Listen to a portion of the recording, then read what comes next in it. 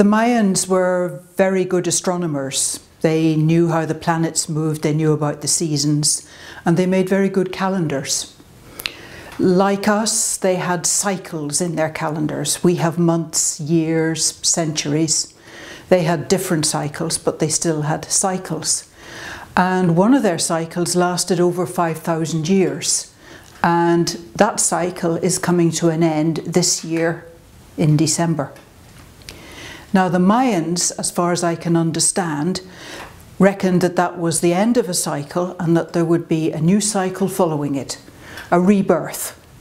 They did not reckon it was the end of everything. There are quite a few theories about how the world might end. For example, it's been suggested that there could be a big solar storm which would take the world out. Well, we get solar storms from time to time, and they're a bit troublesome if you're an astronaut. Indeed, not good news if you're an astronaut. But down here on Earth, we're protected by the Earth's magnetosphere, the effects of the magnetic field. And okay, solar storms can disturb that. They can produce currents in power lines that sometimes cause trouble. They can take out satellites, stop satellites working. So they could affect our GPS and any telephone calls that go by satellite, for example. But they're not going to end the world. Every so often asteroids do hit the Earth. We know, we can see some of the craters. There's Meteor Crater, or Barringer Crater as it's properly called, in Arizona. And there's traces of a very big crater, partly on the Mexican Yucatan Peninsula and partly under the sea. That big crater was the result of an impact about 65 million years ago, and it's thought that's what caused the extinction of the dinosaurs and many other things. So a big thing like that could cause us some problems. Broadly speaking, what happens is when something big like that impacts, it not only makes a crater, it kicks up a whole lot of dust into the atmosphere. And the atmosphere cuts out the sunlight, and that stops crops growing and foods fail and there's starvation and so on. So that is something we need to look out for, and we are looking out for. There's an array of telescopes all around the world monitoring the sky night after night, actually monitoring about 1,000 potentially hazardous objects, things that might come and hit the Earth one day. As they monitor them, they discover that the vast majority of them won't, that as they get the orbit more accurately, they see it'll miss the Earth. But if there was something coming to hit the Earth, we'd get 2 or 3 years' notice. And even with today's technology, we could divert it so that it didn't impact the Earth. And there's research going on all the time which will improve that technology so that it gets easier to divert an incoming asteroid. We've got no knowledge of any big asteroid coming to hit us. Some of the techniques they use to deflect an asteroid, one of them is to paint it white all over, which means it reflects sunlight very well. And the sunlight bouncing off the asteroid will push it sideways so that it'll move away and not hit the Earth. That's one of the neatest solutions. But they're also developing what they call gravity tractors, satellites that are pretty heavy and through their own gravity can attract the asteroid and make it change course. And there's also some that will actually physically hook onto the asteroid and tug it aside. So there's lots of ways of doing this. The magnetic field of the Earth, the thing that makes your compass point due north, that flips over every so often. And I'm using flip as a geologist would use flip. The flip actually takes 5,000 years. We think what happens when a flip is coming up, you know, in a few thousand years, is that the Earth's magnetic field starts to shrink. Doesn't disappear completely, but it shrinks. It then turns over, north becomes south and south becomes north, and grows again. And at the moment, it is true, the Earth's magnetic field is shrinking. But we've only been measuring the Earth's magnetic field for about 200 years, and we don't really have a very good database. It may meander around a bit anyway. Or it might be the beginning of a flip.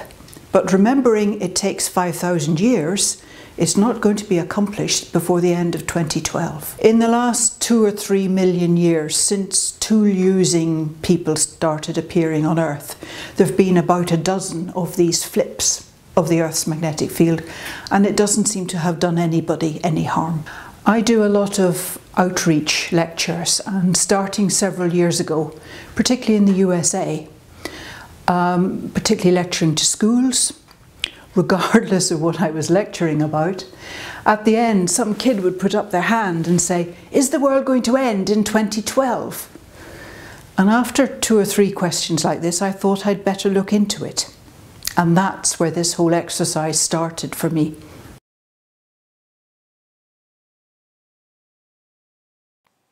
Hi everybody. Now what have we got here? A pyramid in the middle of nowhere built to track the end of the world? My goodness, what have we got there? And what are all those other buildings? A huge pyramid in the middle of nowhere tracking the end of the world on radar, an abstract geometric shape beneath the sky without a human being in sight. It could be the opening scene of an apocalyptic science fiction film, but it's just the U.S. military going about its business, building vast and otherworldly architectural structures that the civilian world only rarely sees. The Library of Congress has an extraordinary set of images documenting the Stanley R. Mickelson Safeguard Complex in Cavalier County, North Dakota, showing it in various stages of construction and completion, and the photos are awesome.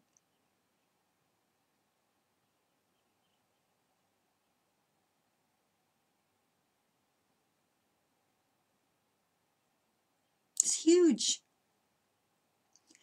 Taken for the U.S. government by photographer Benjamin Halpern, the particular images seen here show the central pyramid, obelisk, monument, megastructure, whatever you want to call it, that served as the site's missile control building. Like the Eye of Sauron crossed with Giza, it looks in all directions. It's all-seeing, white circles staring endlessly at invisible airborne objects across the horizon. The pyramid's location is given somewhat absurdly as northeast of Tactical Road, southeast of Tactical Road South. Like I said, it's in the middle of nowhere.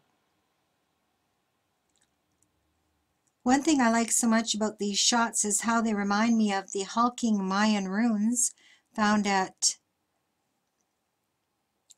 I'm not even going to try to pronounce that, Chichen Itza. Check out these comparative shots, for example, where the latter image was taken by photographer Henry Sweet during a 19th century archaeological journey led by Alfred P. Maudslay. The photo was featured as part of an exhibition at the University of North Carolina back in 2007. Oh, wait till you see the next image. Wait till you see this next image. Oh my goodness. It looks exactly like that, doesn't it? It sure does, except for the top. There is nothing really to compare outside of their same overall geometry, of course, yet it's striking to consider the functional, if obvious, metaphoric similarities here as well. One structure was built as part of a kind of divine tracking system for celestial events and epic calendars, as dark constellations of gods spun across the sky. The other was a temple to mathematics built for pinging incoming missiles as they streaked horizon to horizon, a site of early warning against the apocalypse as nuclear warheads would burst open to shine their artificial world-blinding light on the obliterated landscapes below. Trajectories, paths, horizons, both pyramids, in a sense, were architectural monuments for navigation of different kinds, both timeless, strange, and seemingly inhuman, spatial artifacts of a lost civilization. In any case, the original photos on the LOC website are heavily specked with dust and some lens artifacts, but I've cleaned up my favorites and posted some of them here. But this is how modern day pyramids, just a sec here, what's going on?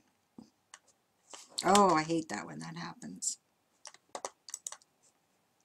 Why is it doing that? Oh my goodness.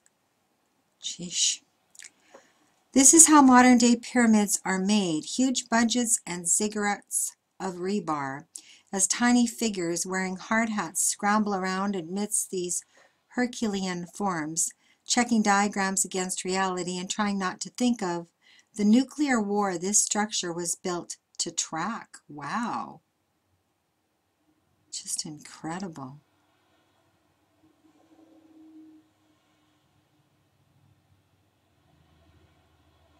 It's kind of sick too, isn't it? It's actually very sick.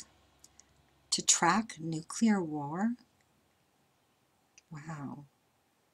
Just look at that.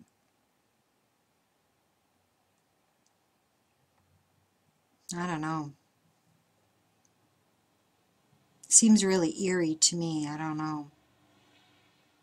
Very eerie. Those are diagrams. So, there you have it. In the middle of nowhere. Well, thank you so much for watching this video. And I will post a link below. Oh, there's another one there. Looks like similar RAF Fylingdale's early warning radar in Yorkshire in England. Some of the comments there.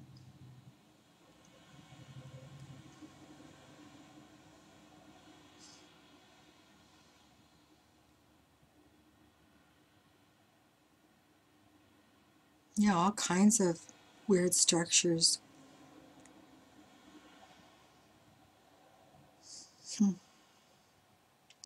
Anyhow, thank you for watching, and as I said, I'll post a link below.